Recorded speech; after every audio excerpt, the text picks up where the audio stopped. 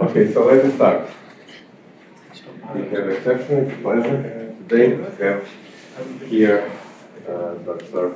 Braams from Netherlands. Here is his affiliation, I guess, and a few words of him. Okay, I might know it better than he does because we have been knowing each other for at least 10 years, yeah? Okay, so he got his PhD in Utrecht, Netherlands, in computational plasma physics. His undergraduate degree is in mathematics, right? Okay. In this institution, you shouldn't hide that. It's good. So after that, he came to New York at NYU. Oh, great. Thank you very much. And worked at Current Institute for many years, more than 10, I guess 14, something like that, on computational fluid dynamics. And after that, he was, again, significant number of years at Emory University in Georgia, doing computational chemistry, or close to it, yeah. And after that, he got position as the head of atomic and data unit at the International Atomic Energy Agency in Vienna. That's where we know each other from. Okay? And so through that work, he more focused toward atomic physics problems. And currently, he is focused on molecular computational physics. He will tell more about his current and future plans and work. Okay. So thank you. Thank you, Luca. Thank you and Robert Harrison, not here, for having me over for 2 days. It's a nice visit.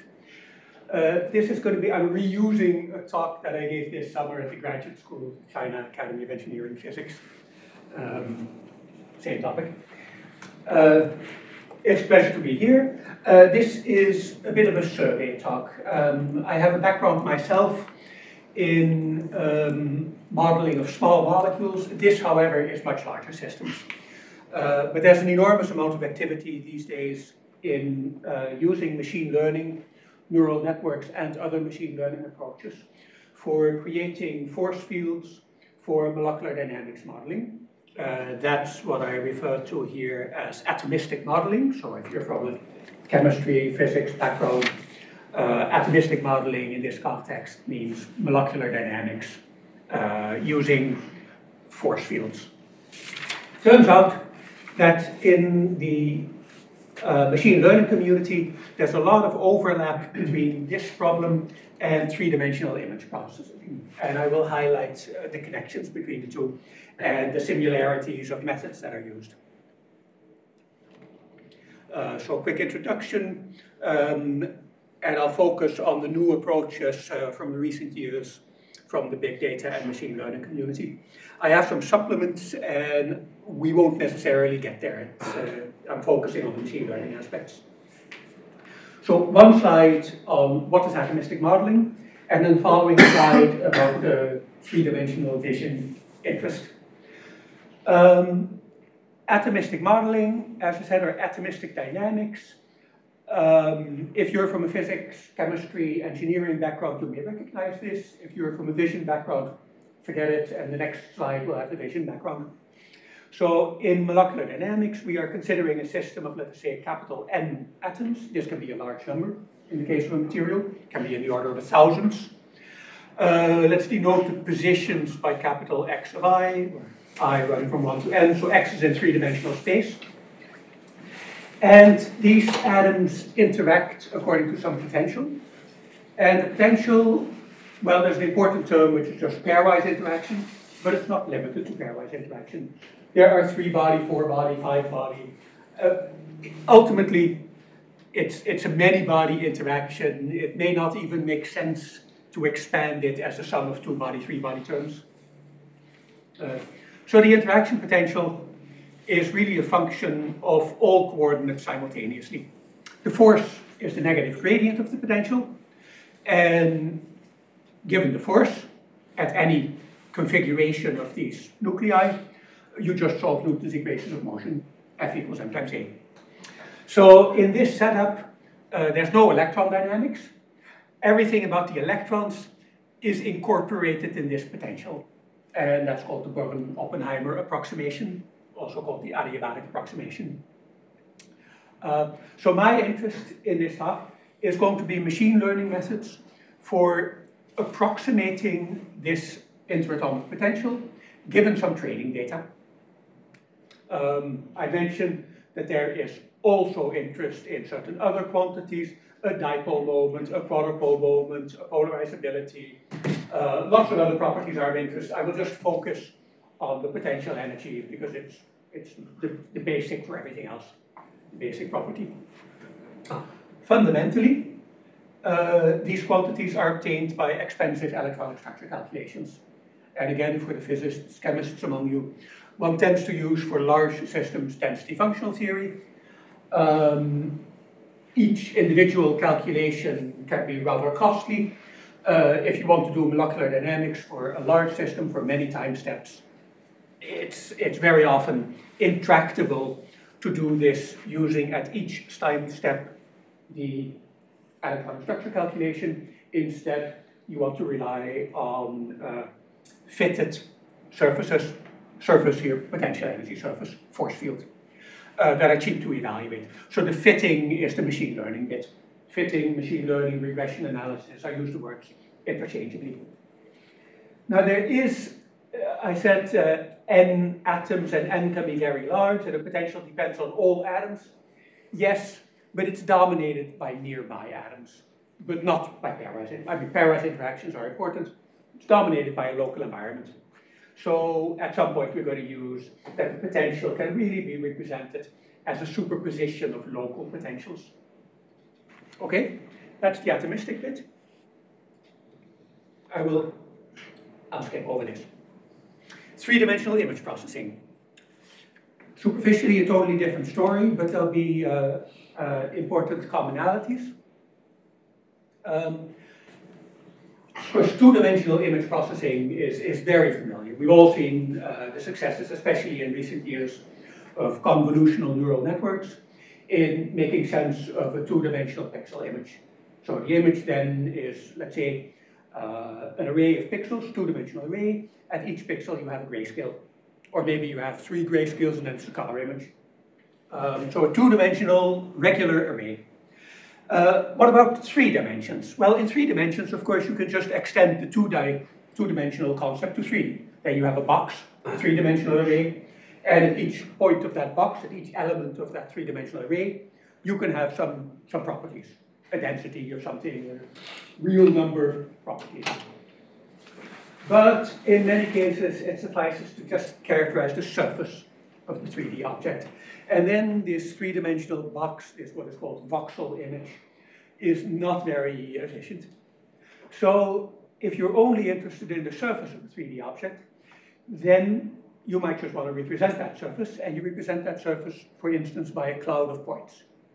We're not too precise now about how these points have to be located on the surface. Let's assume that you have some way of spreading points over the surface, and now the user, so to speak, is given that cloud of points, and associated with each point there may be one or more properties, a color, a material composition, whatever properties are of interest for the object.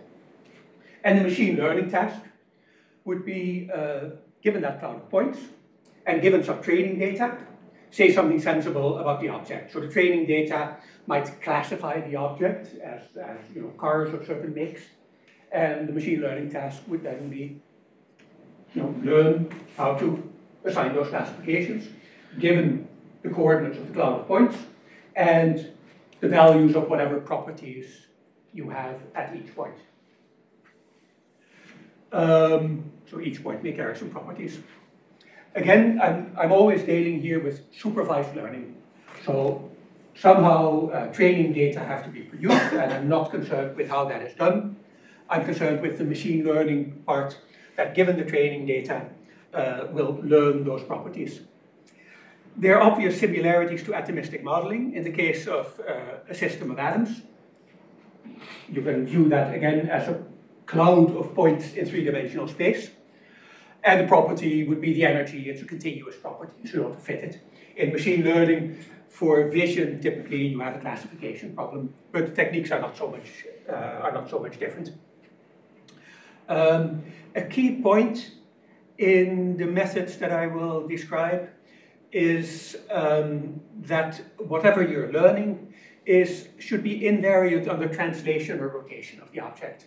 Natural property, if you just rotate the object a bit, it's the same object. Let's assume that we're dealing with properties that are invariant under rotation.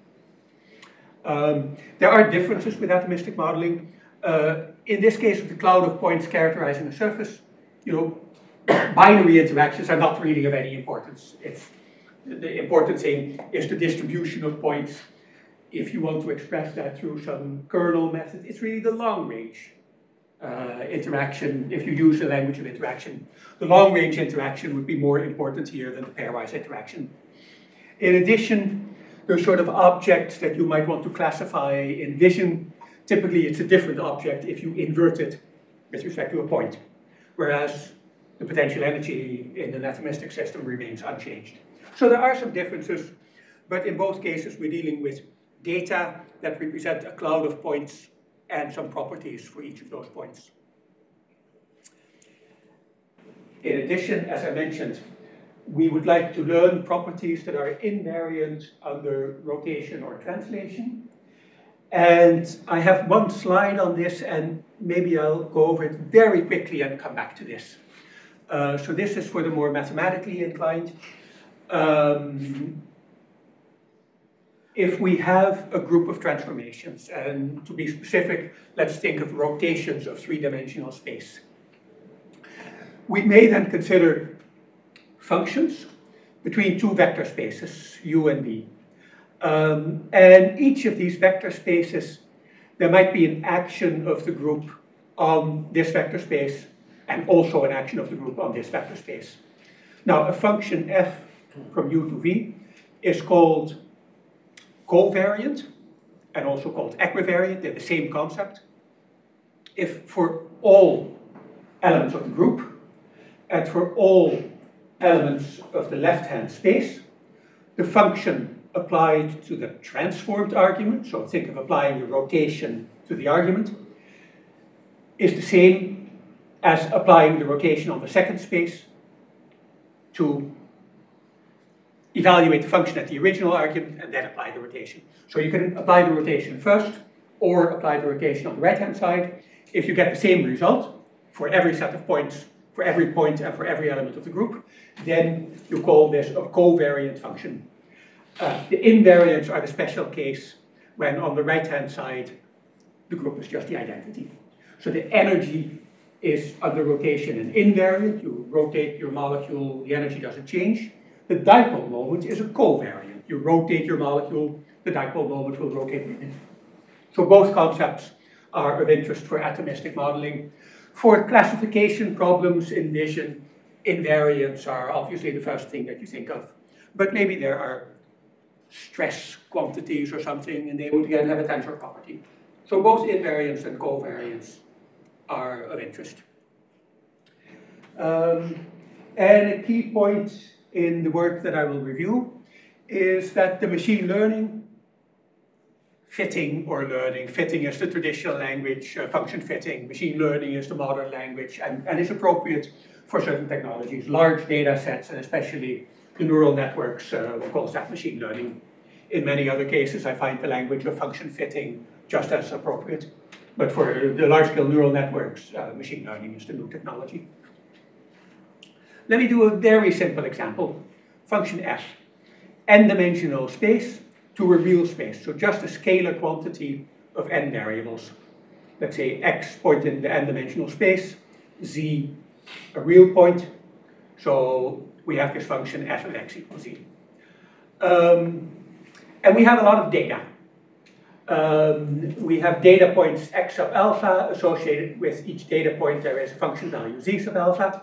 So we have our training data. And let's say that the training data comes from a function that is totally symmetric under interchange of these n arguments. So it's, once again, a function of n variables, but let's say totally symmetric under any permutation of these arguments. Now we want to learn this function. So we have three different options here, and you might think some are good options and some are bad options, but actually all three options are used in serious work. So all three are credible. One, ignore the symmetry. Use any plausible model. Just forget that your training data comes from a symmetric model. Ignore that, just fit a function that you may have used in a different context, but use enough training data. If the training data obey the symmetry and you're fitting to those training data, to within some accuracy, your fitted function will obey the same symmetries. Not exactly. If you don't build it into the model, you won't have an exact representation of the symmetry. But using enough training data, you get it at convergence. So obtain the symmetry via accuracy. Another approach is to build the symmetry into the model. And if you're a classically trained numerical analyst, you'd say that's what has to be done, right? I know that I'm fitting a symmetric function. I use a basis for my function space that obeys that symmetry. And in the case of this example, that's actually not too difficult. So you build in the symmetry, you fit it, and the symmetry is exactly obeyed. In many applications, this can be technically really messy. It can be really messy to come up with a basis set of functions that obey all the symmetries that are of interest. And so as a compromise between completely ignoring the symmetry and building it in, but finding it not possible to build it in, there's an approach that we'll also see. Try to build in the symmetry. Maybe I'll skip this to an example later. Build in the symmetry in a way that can be generalized, but that may not be so ideal. So for instance here, once again, if you want to fit a function that's totally symmetric under any permutation of these arguments, then I can do the following. Given a set x1 to xn, real numbers, I'll sort them in ascending order. I'll use my training data only for functions, for arguments that have been sorted in ascending order. I fit my function. Now, when I want to apply the fitted function, again, I'm given an arbitrary point in n-dimensional space. I'll sort the numbers in ascending order, and I will apply my fitted function. Okay, that's a perfectly reasonable way to fit a completely symmetric function. I build in the symmetry in a way explicitly, because I will always sort the arguments in ascending order. So whatever the original permutation, we get into the same canonical form. It, of course, introduces non-smoothness, derivative discontinuities as two arguments cross. If you try to do this for points x1 to xn, where each point is a point in three-dimensional space, well, now you might sort by distance to the origin, but now it's not just introducing derivative discontinuities, but real discontinuities as two distances cross. So this is not so attractive, but in some cases, it's a really practical way to do things. Okay, some general remarks about machine learning, new approaches from big data and machine learning. So it's been, of course, an extremely booming area, and especially booming maybe the last 4 or 5 years or so, maybe even less.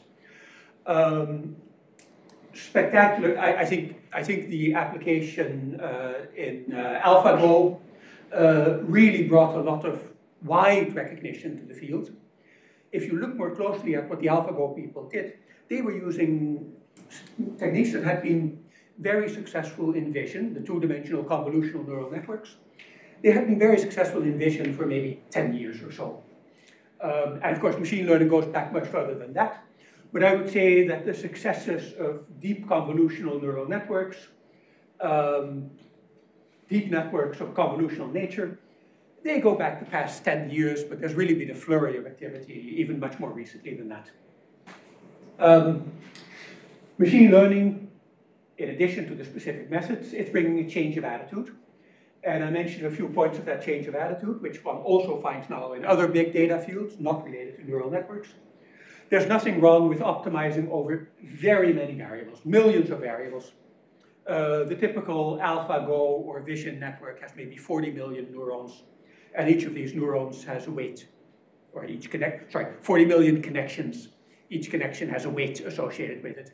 So you're optimizing over a space of 40 million or so unknowns. There's nothing wrong with optimizing when there's lots of local minima, even inequivalent local minima. You don't ask for a guaranteed global optimum. You're not going to get that guarantee. You don't ask for it. The test is the quality of your fit as you have obtained what in practice. You don't even converge to a local optimum in the typical machine learning business. You do stochastic gradient descent. You wind up in some basin, but you don't try, even within that basin, you tend not to try to find even the local minimum, never mind a global optimum. An example of the lots of local minima.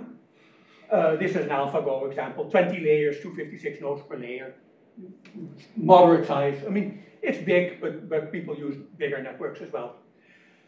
I find that this is a nonlinear optimization problem, and every state is replicated about 10 to the power 10,000 times. And that number comes about because all the nodes are in a sense equivalent. So within any layer, you can permute these 256 nodes anyway and come up with an equivalent neural network. So that's 256 factorial to the power 20. Work it out, it's 10 to the power more than 10,000. And for some nonlinearities in the neural network, there is an additional factor 2 to the power 256 to the power 20. This is if you use, for instance, the tanh function, which is invertible, right? Antisymmetric. But if you use the rectified linear unit, then you don't have that. But if you also have the pointwise, the reflection symmetry, you wind up with this number. So lots of local minima, there's nothing wrong with it. So I'll focus now on the atomistic modeling and the machine vision applications. And in the atomistic modeling, once again, we have to fit or learn an energy or its gradients, the force field, or some other properties as a function of atomic positions and atom types. Positions in three-dimensional space, and the atom type is basically, is this a hydrogen, helium, lithium, beryllium, etc. Three-dimensional image processing, fit or learn properties of an object as a function of coordinates of a cloud of points on the surface of that object. And yeah, I like to say the atomistic problem has a long history, chemists will know, material scientists will know, of empirical, physically motivated force fields. Here are some keywords. Typically, they use mechanical models. So they say the atoms, nearby atoms are bonded, and there's heuristics for deciding what are the bonds and what's the nature of the bonds. And now, we assign to each bond a string constant for vibrational motion. We assign to each pair of bonds emanating from the same atom a bending variable, and then a potential that acts on that bending variable, and again has a minimum at whatever is your minimum geometry. And these coefficients get fitted to data, but it's all rather physically motivated. The big data approaches, of course, are not physically motivated in that way. They put in some gross properties that are important, like invariance under rotation, but not this detailed physical model. And they come really in two flavors. The big data approaches. On the one hand, there's something that has been known in the statistical function fitting community for a long time as richly parameterized linear models. So typically situations even where the number of free parameters can be larger than the number of data points that you have, which means that you need to do a lot of regularization. But in the statistics literature of 20 years ago, you find this language used very much, richly parameterized linear models, big data linear regression. Presently, the and then from the artificial intelligence community, deep neural networks. Presently, the word machine learning is, of course, applied to deep neural networks, but these days, what used to be called richly parameterized linear models are also called machine learning models in much of the literature.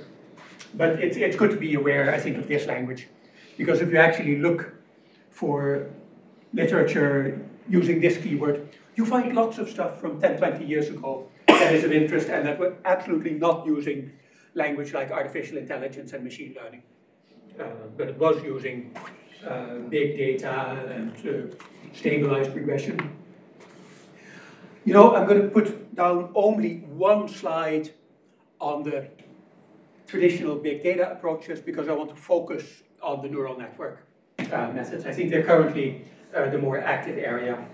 But I'm happy to share these slides with people afterwards with all the references. I mention them because they are quite visible in the atomistic modeling community. So there have been lots of applications, and material scientists would know Gaussian approximation potentials, using smooth overlap of atomic potentials kernels. This is something that looks very much like, in low-dimensional settings, radial basis functions. So you define functions of the distance, and you center them on each atomic position, and you look for your potential energy as a superposition of such localized basis functions. But in the case of the Gaussian approximation potential, it's done in a high-dimensional space.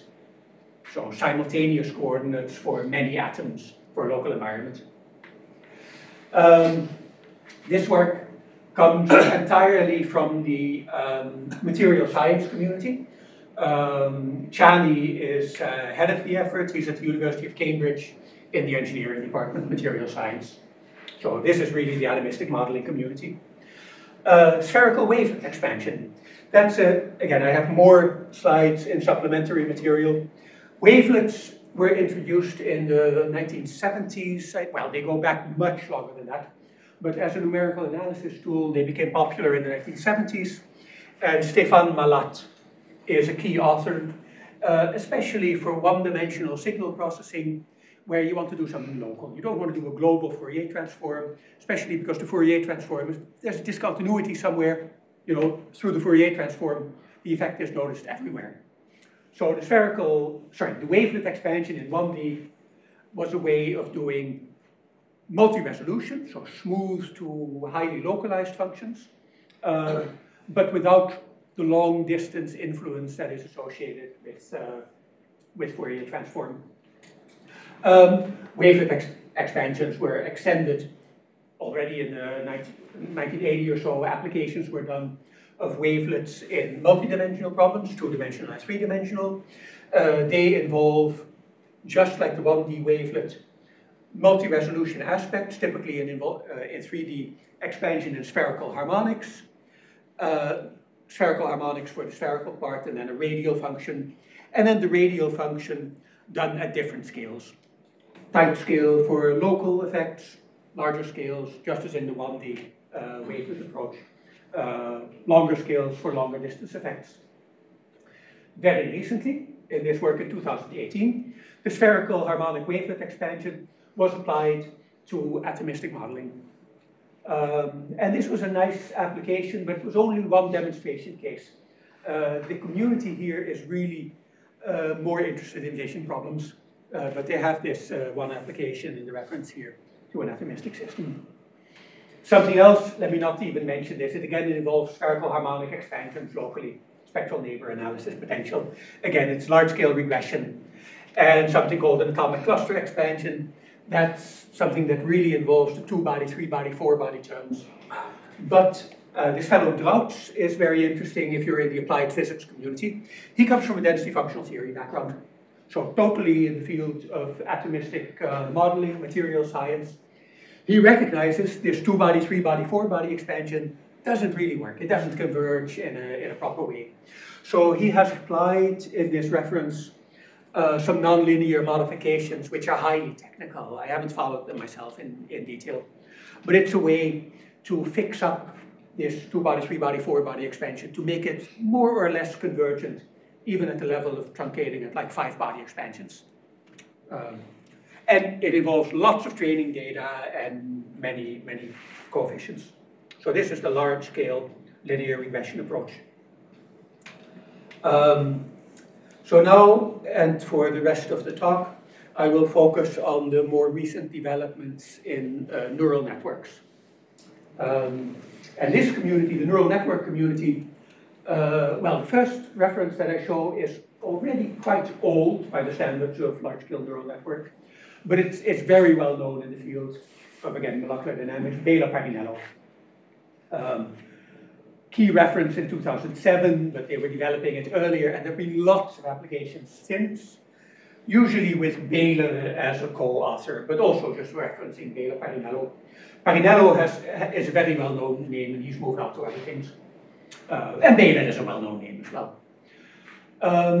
They make a local ansatz. The potential is a sum, the total energy is a sum of energies associated with sort of I runs over all the atoms in the system.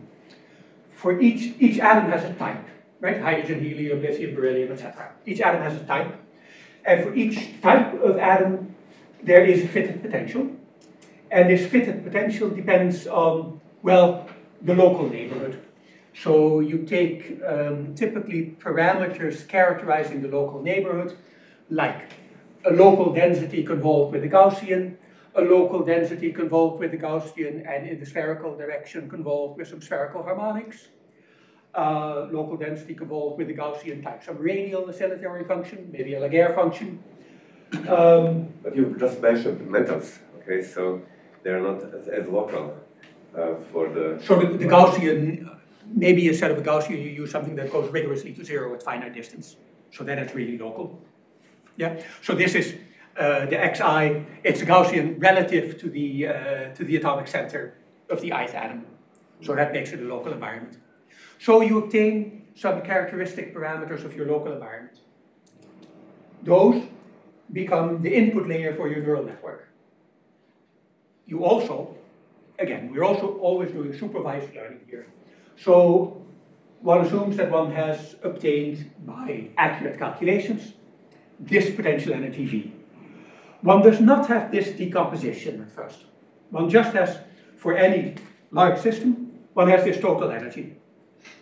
Okay, nevertheless, you can use this as training data, fitting neural networks for all the different kinds of atoms, so to speak, simultaneously. So you have to learn the weights for different neural networks simultaneously, one neural network for each atom type. They make sure that the input functions, I said, a spherical harmonic. Spherical harmonic is not rotationally invariant. It has some transformation properties. But by taking certain quadratic combinations, you create invariants. I won't go through this. So they use functions that are invariant under rotation and invariant under relabeling of the nuclei. And then finally, they have a feed-forward neural network for each of the atom types. And this has to be learned. So the weights in that neural network, that standard feed-forward neural network, have to be learned. And learning a neural network, so just to review, a neural network means a bunch of neurons, a bunch of layers. At each layer, a set of neurons. A neuron is, of course, a biologically motivated term, but in the context of a neural network, it just means storage for a real variable. Right? So a neuron just means a real variable. And the connection from layer L-1 to layer L involves dense linear algebra, so a matrix of weights multiplying the set of neurons at layer L-1, dense matrix of weights which depends on the layers involved, the two neighboring layers, a displacement vector, so one displacement for each neuron, and then what is sometimes called an activation function or a nonlinearity, for which one often uses the rectified linear unit. The function phi is in that case 0 for negative argument and equal to the argument for positive argument. So f of x is equal to the maximum of 0 and x. That's another way to put it. That's the typical rectified linear unit. There are other functions that are used, but they are chosen once in advance, and the weights and the displacements are the quantities that have to be learned. And that's because of this function, and because you have to go from layer 0, where you have your inputs, to the final layer where you have your output. There may be a function on top of that still.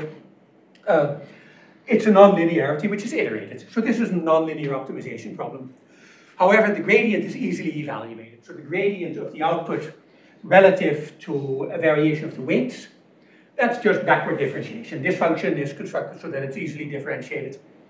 And you can iterate that, the gradient operator. So you can do backward differentiation, and so the gradient of your final output relative to any weight is available. And so, okay, you have function values, you have gradients, you can do optimization.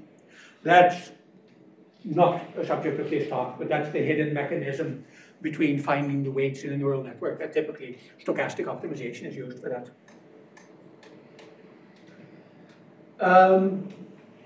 Now, once again, to look at the structure of this neural network, because I'm going to contrast it with some more recent neural networks. Let's take for granted that we have learned our neural networks, and now we're given a set of atoms. So a configuration of atoms in capital N atoms in three-dimensional space. What to do? Well, we have to evaluate this sum over the atoms. For each atom, we have to evaluate these characteristic functions of the local environment. That becomes then those define the input layer for our local neural network. We evaluate that local neural network, V of A sub I, for those inputs, and we save that result and we accumulate the results of these neural network evaluations in this sum, and that is finally the total energy. And finally, the total energy is what matters, and that has to be then, to get a force field, differentiated with respect to the nuclear positions. So in a way, you have to evaluate, and you do that in parallel, of course. If it's n atoms, you're evaluating n times an independent neural network calculation. Right? So for each atom, you have your local environment, you create the input layer, you run through the neural network up to the output layer, and you get a contribution to the total energy. So it's separate neural network calculations for each atom in the system. That can be contrasted with what I showed. Is it done on flight? Excuse me? Is it done on flight and you consider molecular dynamics, or it's done once? No, it's done on the fly. Yes, for each time step in molecular dynamics, you have to do this force evaluation or energy evaluation. So you really need the gradient of what I've described here. But the gradient is available analytically, actually. But yes, this has to be done at each time step in the molecular dynamics. Of course, learning the neural network has to be done only once. Right? So you learn the neural network, and after that, you... in a way, it replaces quantum mechanics. Correct. That's the idea. Yes. Yes. So instead of doing a density functional theory calculation at each time step, you evaluate your learned function at each time step. And in complexity, that is in typical cost of evaluation, this sits in between, on a logarithmic scale, density function theory, and these methods like charm, amber, GROMACS, etc. And there's a factor of about predefined potentials. You're talking about the machine learned potential might be 10 to the 4 times faster to evaluate than a density functional theory calculation, and even then it's 10 to the 4 times slower to evaluate than a GROMACS. Right? There's an enormous difference between these mechanical models. Okay, according to Murakuma, the range between DFT calculations and classical calculations is 10 to the 6. So you would put whatever. You would put so you're somewhere in between on a logarithmic scale. 1,000 times slower than the classical with predefined cover. I'm not going to say the numbers. It's much more costly than the classical mechanical models, and it's much more efficient than DFT. Here's an approach that comes from Princeton University with senior authors Roberto Carr and Wijnand Heu. So Heu is the last name here. Deep molecular dynamics. Again, they use an ansatz just like Baylor-Parinello, local expansion. They used a somewhat different approach to build in the rotational invariance, and it's the thing that I alluded to already in an earlier slide. They decide, okay, we've got to make our local environment invariant under rotation. For each atom, let's sort the neighboring atoms by increasing distance, and then use some cutoff. So this introduces these discontinuities. So they create descriptors. Let me not even go through the detail, because in a way this work has really been superseded by subsequent work by the same group. I mention it only to say, you know, this is an example where you introduce these discontinuities, but you fit the neural network more or less like Baylor-Parinello did, and they show an application to liquid water where they get good accuracy of the evaluated potential. I'm not confident that having a potential that has these discontinuities is a good idea. And in fact, they have, in subsequent work, allowed it to be superseded by something that they call the deep potential smooth addition, same group of people, and also a connection to an institute in Beijing, China. Pretty much the same group of people, Roberto Carr and Benon Ö, again, as the senior authors. Still somewhat similar to Baylor-Parinello, they create these local environments. A nice twist in this work, Baylor-Parinello, they decide by hand, these are going to be my input descriptors. Certain quadratic combinations of spherical harmonic expansions of the local environment. In this work, the deep pot smooth addition, they actually used a neural network even to decide how to optimize the input layer. So they have now two levels of neural network. One to decide what's a good family of invariants for the input layer, and then, totally following Baylor-Parinello, a neural network to go from the input layer to the output energy. So I think using that two-stage neural network also to divide the input layer is really the novel aspect from the Princeton work that I showed here. Now I'm going to move a bit more to a machine learning perspective and make some more connection with vision. There is, let me check my next transparency here. Dpot SE, yeah.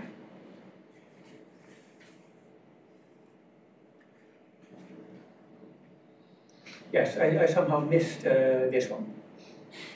So I do want to say a bit more about this approach here.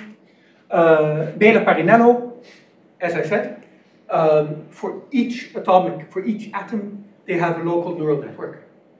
And these neural networks are, so to speak, evaluated in parallel without any crosstalk. It's very nice work, I think, in this Schnet approach, the deep tensor network, Technical University of Berlin. Klaus Schütt is the lead author. Müller is the head of the group. But Schütt is really the key developer of this Schnet network. They do something rather different than Baylor-Parinello. So in Baylor-Parinello, each atom has its neural network. The neural network has some predefined widths, which might be 100 or 200 or so neurons, and that's it. Here, let's say they have n atoms. They put it all together in one big neural network. All the data together in one big neural network. So each neural network layer now contains an atomic feature vector for each atom. And the atomic feature vector might have 64 or 100 or so components. So each layer becomes an enormously large object. Very different from a traditional neural network. Moreover, in their work, they do not encode the positions into the input layer. They keep the positions as parameters. And now they create transitions between layers, so the transition from L-1 to L. Well, they create the transition in two steps. One, the traditional type of transition, but applied one atom at a time, completely ignoring all the other atoms. So that's the dense linear algebra plus the displacement. And this is before the nonlinearity, so I'll forget about the nonlinearity. And the other step is a convolution, but the convolution done one feature at a time. So for each feature, they have a swarm of points living in three-dimensional space. And, well, a convolutional neural network uses a regular array of data, the pixel image, but the convolution can be defined also if the points are just points in space. It doesn't have to be on a regular mesh. So a convolution is well defined, and they,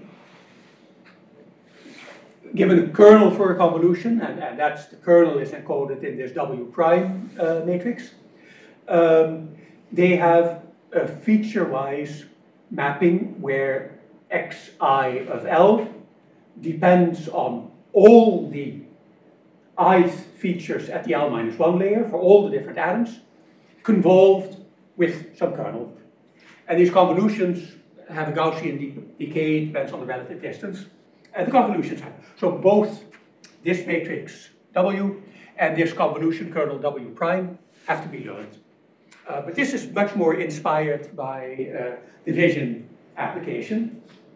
But it has a nice twist that the positions are kept as global parameters. They go into the kernel of the convolution. They're not encoded into the input layer.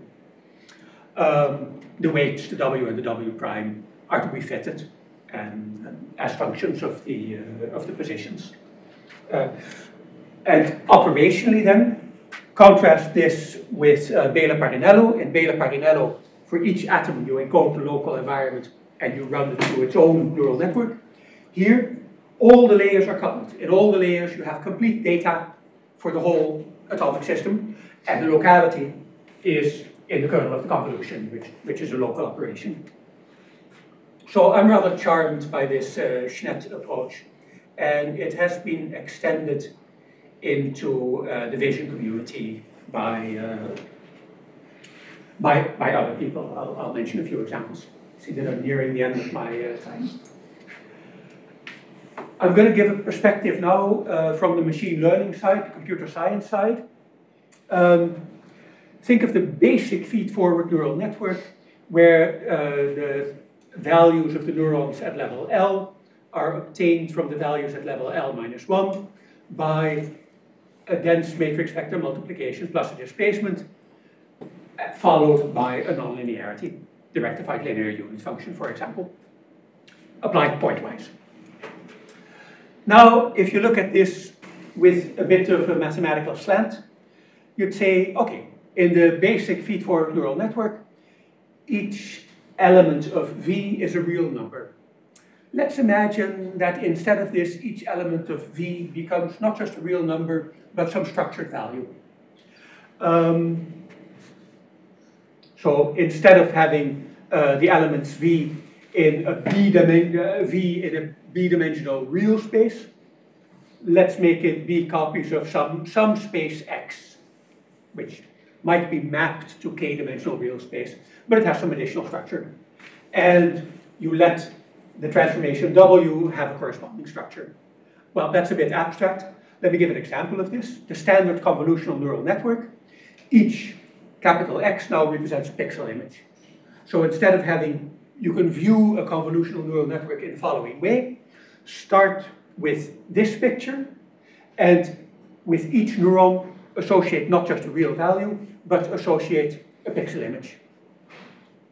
And then the map, the W, has to have a corresponding structure. That corresponding structure, in the case of the vision, is that the elements of W are convolutions with a compact kernel, a localized kernel. In the case of the image processing on a pixel image, typically a 3x3 or so, at most 5x5 local kernel. So this concept of having structured networks is quite familiar if you use this language to describe a convolutional neural network. Another enrichment of this concept is the following. Consider a parameterized network. Let's have some parameters P, which we're not going to put into the input layer. We're not going to encode these parameters into the input layer. Instead, at every layer, we're going to let the weights be functions of P. And we're going to have to learn the weights as functions of P. Okay, that looks at first it's a lot more complicated. Already learning the weights is nonlinear optimization. Now we're going to have to learn them as functions of some parameters. That's even more complicated. It turns out it isn't necessarily more complicated. These can be nonlinear, the weights can be nonlinear functions of P, so long as you use a linear regression formulation. For example, if the weights are polynomials in P, you just represent it coefficient times linear in P, coefficient times P squared, etc.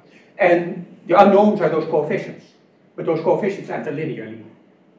So if we can do, in order to learn the weights of a neural network, we have to be able to differentiate our output of the neural network relative to the weights. That we already know how to do, that's standard technology. And differentiating the weights with respect to those unknown coefficients, if we use a linear regression formulation, that's trivial, that's just linear. So learning a parameterized neural network is not really more complicated than learning a standard neural network.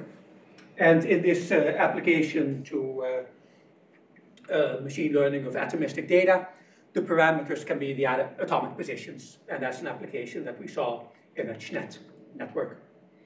Well, the machine vision community has its own language, but they're totally aware of the application to atomistic modeling, and here the fields really know each other. So the machine learning, the computer science people are very familiar with what's been done in molecular dynamics modeling. And the key words from the computer science community: point cloud convolutional networks, permutation equivariant neural networks, and quite often this code word deep sets is used, sets referring to point sets. This has received lots of references, more than 100, maybe by now more than 200. Neural Information Processing Symposium, I think it is, 2017. And they are, in the language that I just introduced, they are both structured and parameterized. They're parameterized in the sense that the point positions are kept as parameters, and they're structured in the sense that each point may carry some properties, a color, a material composition, whatever. And sometimes other, even tensorial properties. And there are a bunch of other languages, phrases that have been used. So spider, CNN, point convolutional, deep convolutions. So this is very active in the three-dimensional vision application. Point clouds with additional structure. I mentioned this because these two are, they come from the vision community, but they've made their own impact on atomistic modeling and are continuing to make an impact. Group equivariant convolutional neural networks introduced by Taco Cohen and Max Welling, and spherical convolutional neural networks. Again, point cloud, each point carrying some properties. Earlier I said properties like color, composition. Now think of some vector properties. And so now the vector has to rotate along with the object. And that's the concept of these SO3 group equivariant CNN. The group equivariant CNN was really meant for vector properties attached to a cloud of points and doing this in an invariant manner. So the group is the special orthogonal group in 3 dimensions. Tensor field networks. This is a group of people from Google, Stanford, and Caltech, I think. And they have really followed with due reference the Cohen and Welling work. But they've also implemented then this tensor field network into the Google Code TensorFlow. So now you can use TensorFlow for neural network training and use input data that are tensor quantities. And note the word tensor in tensor field means a tensor as in physics, tensor under transformations of 3-dimensional space. In TensorFlow, tensor just means array of numbers. So here they're using those 2 words of tensor, you have to be careful what meaning it is, but it's 2 meanings combined. So TensorFlow, the very well-known neural network optimization code, now has the feature to do tensor fields, meaning things that are invariant or covariant under rotations of space. So my conclusions. Lots of promising new approaches and a very active area in the field of force fields with inspiration from big data and machine learning. I'm not comparing the merits. It's too difficult in many cases, and it's too recent. But they're valuable related developments from machine learning. There's good crosstalk between the two communities. I won't even, let me not go even through the wish list for further developments. That's more for the chemistry audience.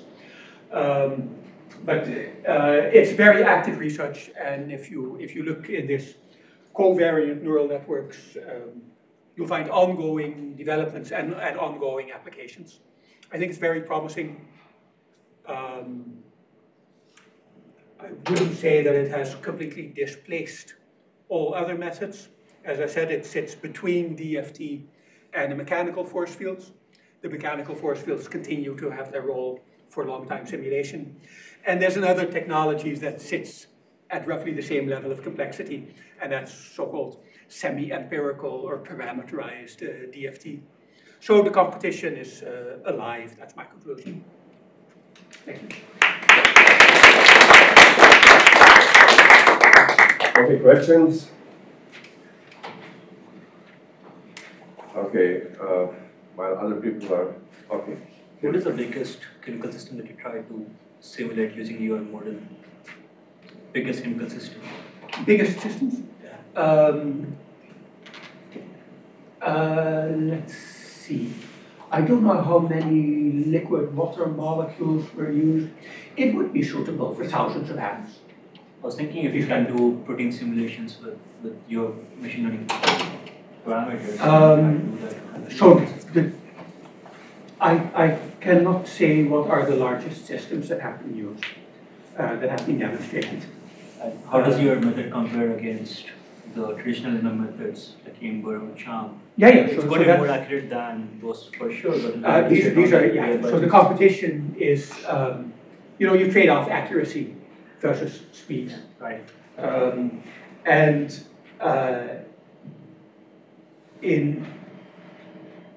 None of this is my own work, right? This is a survey of published literature. There are cases where for a limited application domain, the accuracy has been really spectacular. Okay. The Gaussian approximation potential is spectacularly accurate for crystals with defects. That's a bit of a limited application domain.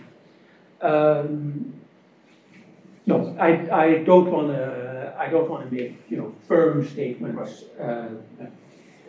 Because crystals don't move much, so especially for dynamic molecules like proteins, then things might be like much more challenging as a liquid state. Yeah. Okay. I kind of wonder, is there besides water, is there an effort to try to apply this method to and verify it with experimental physics? Applications that I recall now, I said water, materials with defects, a protein database, a database also of not very large molecules. If you're from the chemistry field, you may have heard of von Lilienfeld at Basel, who has a database. It's called like 130K. It's 130 or so geometries of molecules of up to 20 atoms composed of hydrogen, carbon, nitrogen, oxygen, and fluorine. Other applications I don't really have in my mind. In many cases, the work, especially the recent work, it's been a demonstration of technology.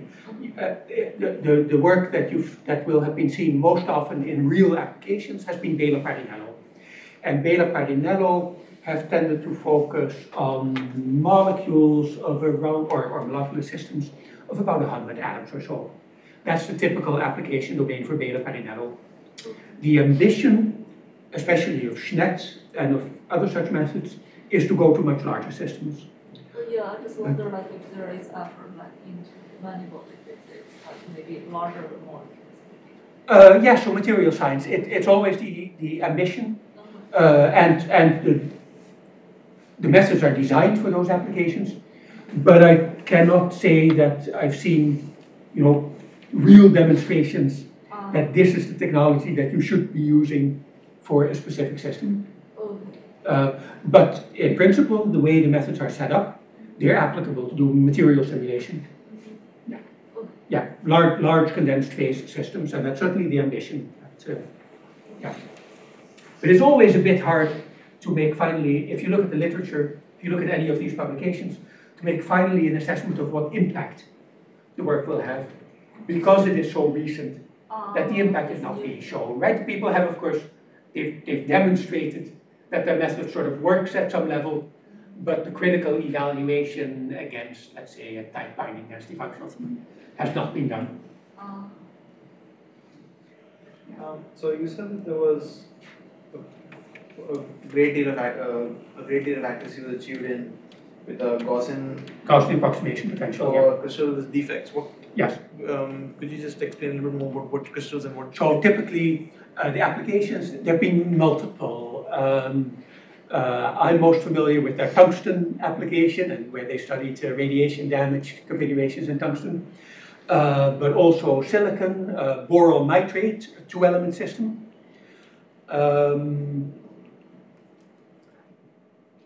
Yes, water, but then water in the crystal phase, I think, not liquid water. I don't recall what others, but there have been quite a few. That method, Gaussian approximation potential, has been around for quite some time. And the defects, vacancies, interstitials, screw dislocations, plane displacements, so a quite rich variety of defects. I was wondering what's your take on using like symbolic regression to learn mathematical equations from some of these machine learning? Yeah, that's really a different field. Yes, I've not been involved, and I've not studied the symbolic manipulation that could be associated with this. It's an active field of study as well in the machine learning community. But it's really different technology than what I've paid attention to. I see like Tim Mueller has been doing some stuff like that. Tim Mueller, Schnitt, they've been doing some stuff like that from their models as well as.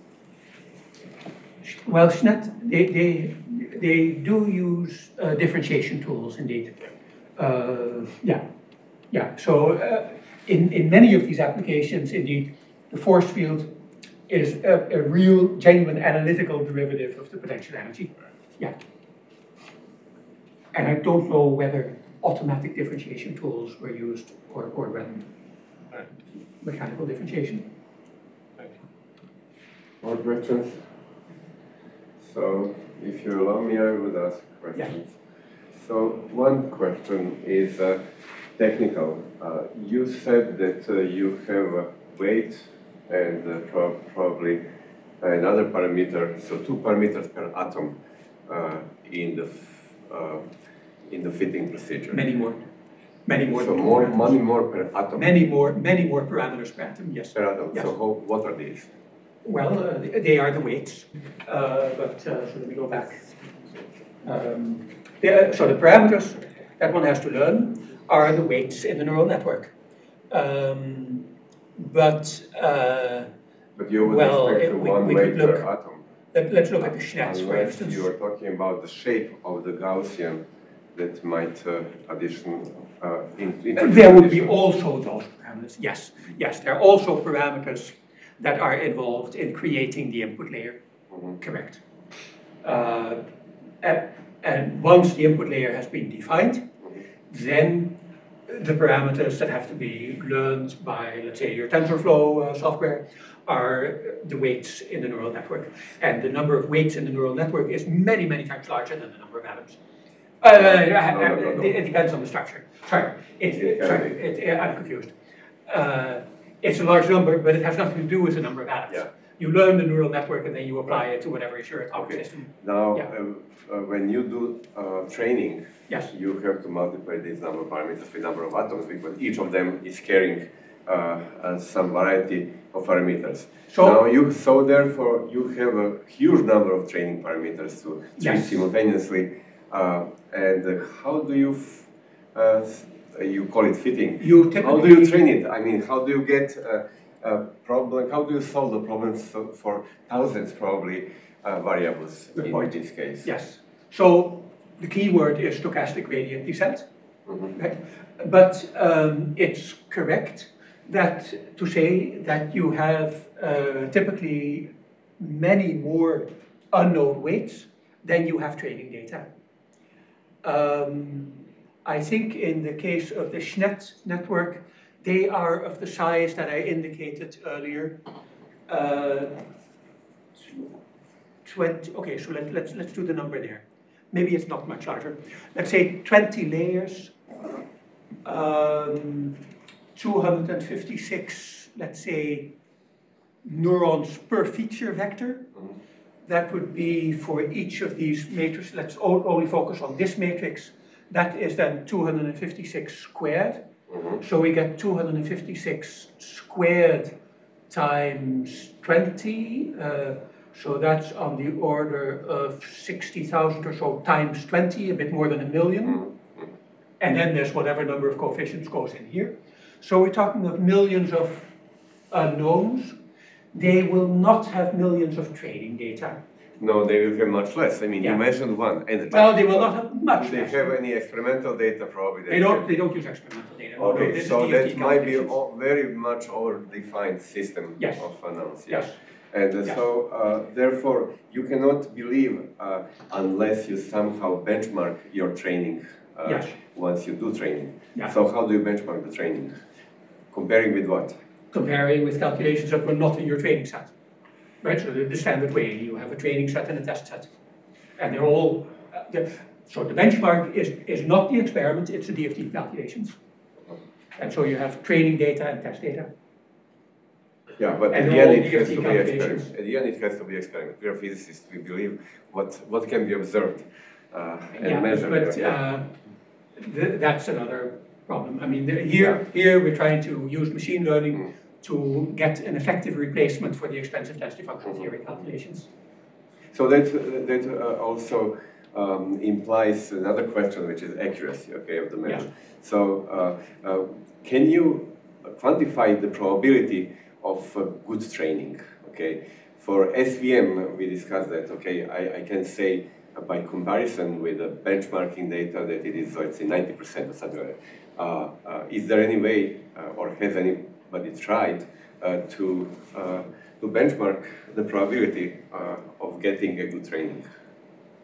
I'm not aware of it in that formulation. Of course, evaluating a root mean square deviation on a particular test set, that's totally routine. That's always done. Then there's always the question, is my test set a good reflection of the kind of geometries to which I will subsequently be applying my learned data? Well, you may create a machine learned force field for certain applications, and then you may decide I'm going to use it for different applications. You may have to reassess your accuracy. Okay, so these are very practical. And you assess accuracy by phenomenology, probably, or collective data, Comparison with DFT. We don't do experiments here. It gives what it gives. Sometimes it's good, sometimes it's bad. Yes, indeed. So that's what. So we're not trying to solve the problems of DFT. We're taking the DFT for granted. Yeah, well, I don't. Okay. Well, you could, if you can supply training data from another method, then those would be your training and your test data. Right. But in practice for materials, it's density functional theory. Yeah, okay, okay. Yeah, all right. Thank you very much. I mean, this is really impressive in promise, okay? I think so too, yes. So, and once again, it's a survey talk, but I think it's really important to be familiar with this kind of work if you're in the materials or the 3D image processing community. Okay, thank you.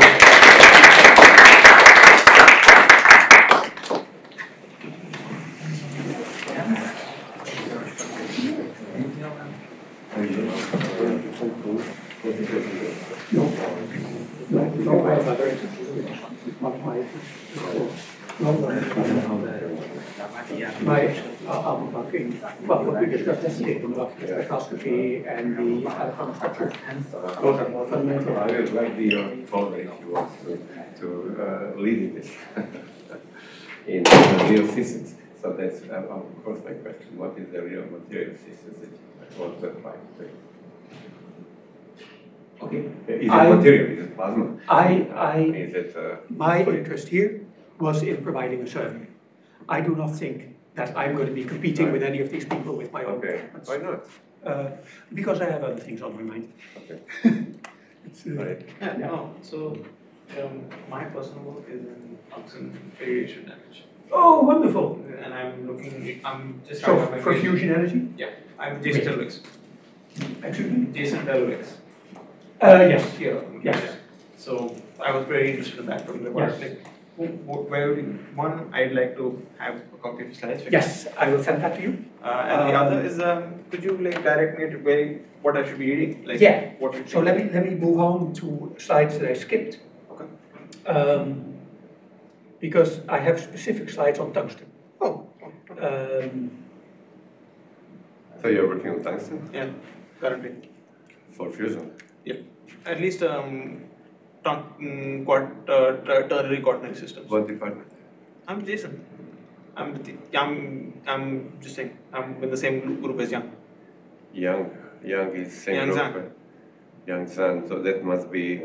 Jason Telwix. Oh, Material science. Jason. Okay. Yeah. Okay. I see. I know Yang worked with you. That's why. Worked. Yeah. So look at this, problems with potentials for materials and plasma material interaction. Okay. Hydrogen retention in irradiated tungsten. So there's a lot of interest in this, and you know it, of course. But this is the key fusion interest in. Let me explain this. Pure tungsten has a very low solubility for hydrogen, 10 to minus 5 or so. So the whole issue of hydrogen trapping in tungsten is associated with damage. So that makes irradiated tungsten so interesting. And so you'd like to do computations, and I refer now to a talk by Andrea Sant, who I think she has left the field, but she was working with Kai Nordlund, who is a very well-known person in Helsinki. And this is a talk of 2 years ago, energetic cascades in tungsten. And this is pure tungsten, so this is a fairly simple problem. No hydrogen or helium involved, pure tungsten. And in her talk, she showed calculations using different interatomic potentials. Yeah, different interatomic potentials, taken from the fairly recent literature.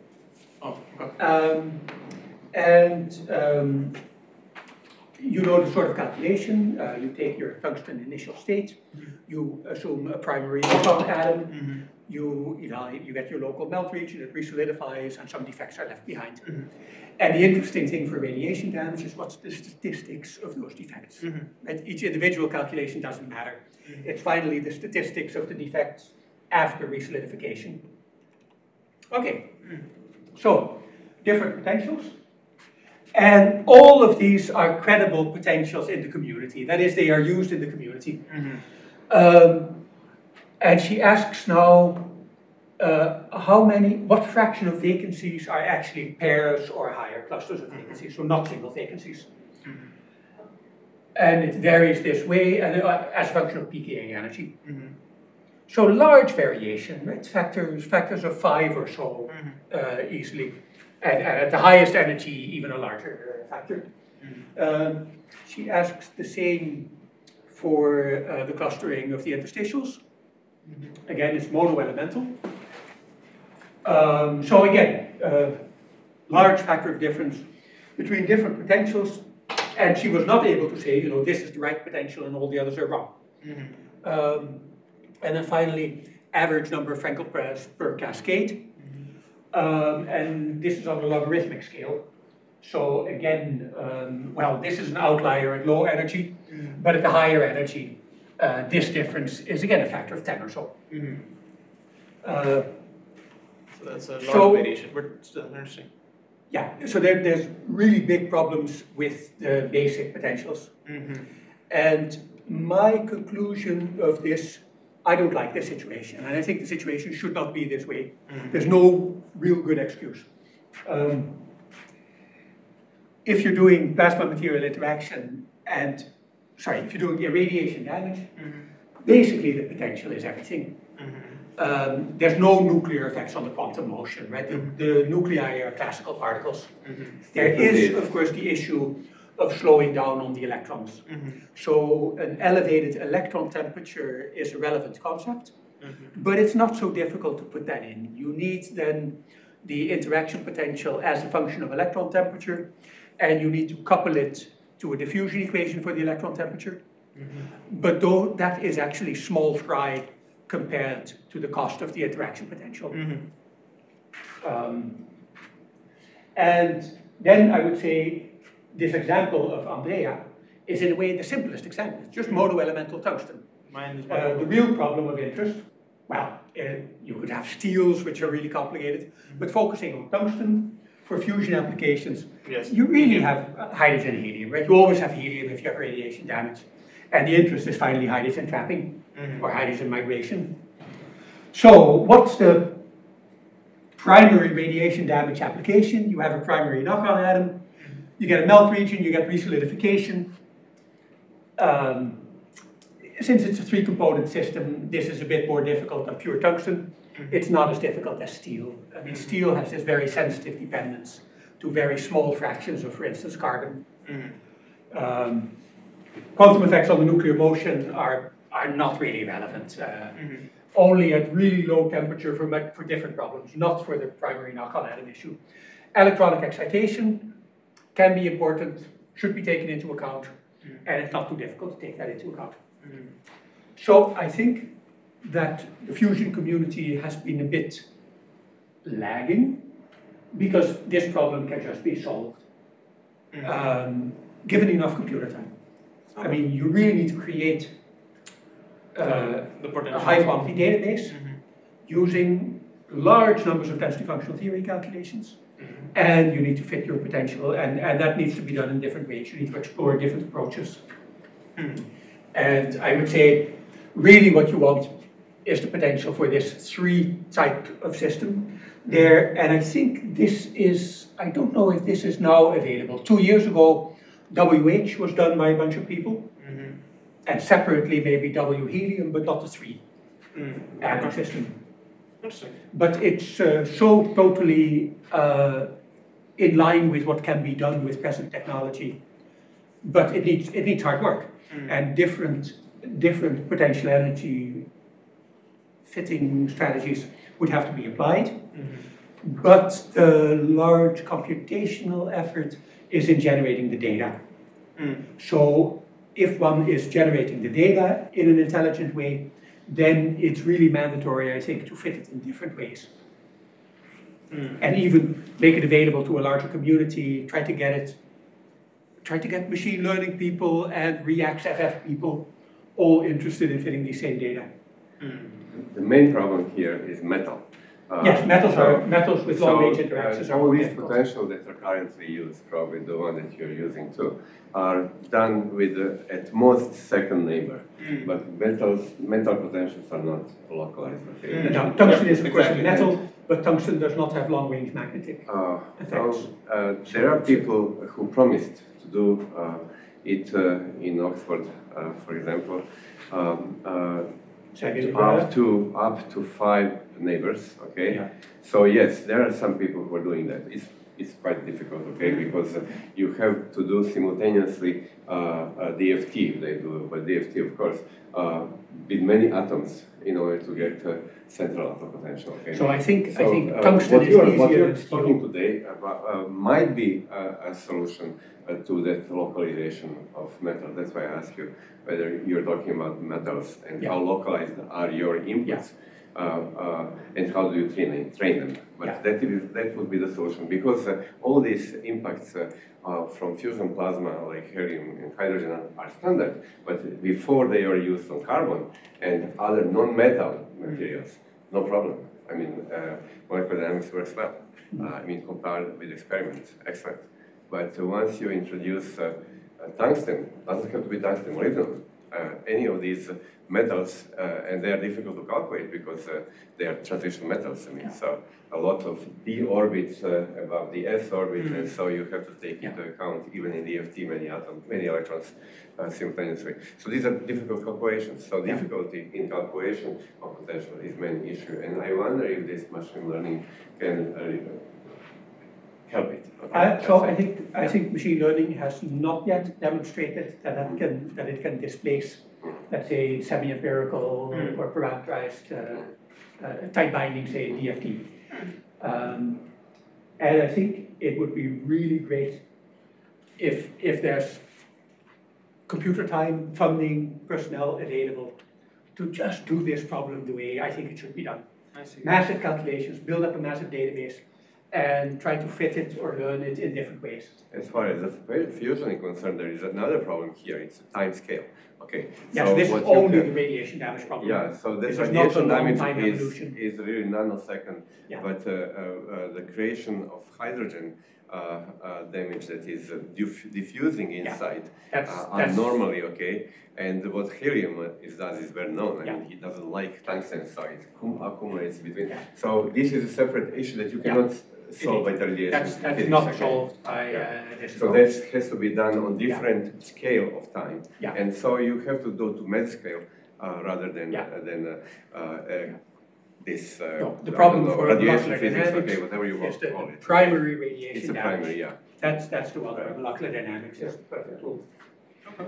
But the long-term evolution of damage, the phase segregation of materials, the clustering of helium, that's a slow diffusion process. And in addition, plasma is breeding, as far as the simulation is concerned, in millisecond scale. Okay, so that's about the step that they use in plasma calculations. Sometimes lower than that, but not much lower. So this radiation are nanosecond, many orders of magnitude lower. So you actually, if you consider real plasma interaction with the real metal, you have to integrate over many orders of magnitude. And during that integration, other processes take place, okay? Like diffusion that you don't take into primary radiation. No, the focus here would be on the primary radiation damage. Interesting. So like, which is a kind of fundamental. You It's build fundamental. It's the first thing the house to understand the phenomenology. I find it interesting to know that that there's the funding here to do that. Is it must be because of fusion applications, right? Yes. Yeah, because that's where my whole group works on fusion. Neat. Yeah, so I mean, I'm learning the modeling side. There's a part which other people are experimental, in fact. People who sit with me, yes. Yeah. So do you work often at PPPL? Do you go there? I don't. Others do. Yes. So that's what I was like. So that's what I was like. Could I have the presentation? So yes. Yeah. Give me your email message. Your email. Or send me an email. Do it that way. Okay. I am B.J. Braams